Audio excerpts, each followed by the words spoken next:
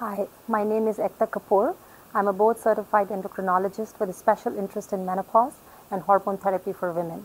Testosterone therapy in women has gained attention in recent years as a way to enhance sexual desire in women. Testosterone is essentially a male hormone that's important for sexual function. It is also made by women, but in much smaller amounts. The female ovaries and adrenal glands make nearly equal amounts of testosterone.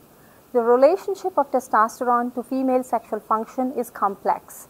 Some studies have shown an improvement in sexual function domains with testosterone use, while other studies have not found this association. Testosterone levels decline steadily throughout the lifetime of an adult woman. As a result, postmenopausal women have lower testosterone levels.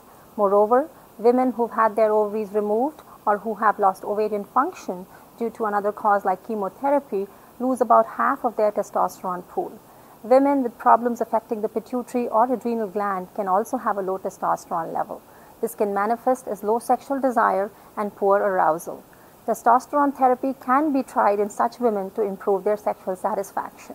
If you choose to be seen in our women's health clinic, you will have a detailed consultation with one of our providers who will make the determination in conjunction with you if testosterone therapy is right for you. Testosterone is just one part of what determines a woman's sexual desire. Other factors like self-image, relationship with the partner, stress, health, and past sexual experiences can have a large effect on the sex drive of a woman, no matter how much testosterone is present in a woman's body. Testosterone therapy for women is available by prescription only in the form of a cream, gel, pill, or a pellet. However, none of these forms is FDA approved for use in women, and a standard dose has not been established. The preferred and safe way of providing testosterone to a woman is in the form of a gel or cream.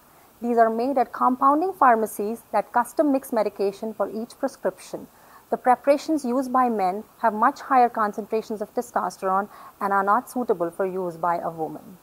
Yes, women can experience excess body hair, acne, weight gain, voice changes, and personality changes if they are on too much testosterone.